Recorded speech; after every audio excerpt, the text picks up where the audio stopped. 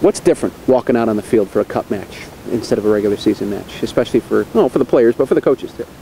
Cup matches, it's one and done, so there's a lot more that rides. I think in the selection from the staff in regards to the team we implement, the tactics, and then really on the players as well. It's a players game, so we're looking for guys who can make plays in that match, and with it being a one and done, there's probably a little bit more weight in regards to how we're preparing, and then obviously the match itself.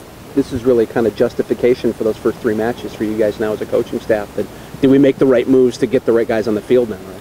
Yeah, definitely justification for the staff and for the players as well. It's obviously going to be a special thing for the guys who are in our team on Wednesday. And also, I think you look at a lot of this. The foundation was laid last year with the group we had in. They gave us the opportunity to play in the Open Cup. So, really there are a lot of people who are involved to get us to this point, and we really want to look forward to Wednesday and make sure that as a staff we're preparing and we're ready for the match. What do we know about Adria?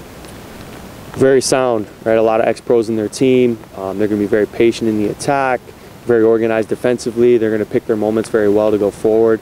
They play probably 60 or 70 games together each year, right? They play in the fall, spring, summer down in Chicago. So, they're a very seasoned team, very, very cultured group, and a group that has played together a lot. So we know it's going to be a tough match. We know it's an exciting crowd last year when they played here in the playoffs. It's a different feeling for them up there when they're walking out too, isn't it? That's the hope, right? It's obviously it takes a community to get to where we've gotten. It's going to take a community to push on through the Open Cup. So, we're hopeful that people are out to support us, and obviously we want to put on a good show for them.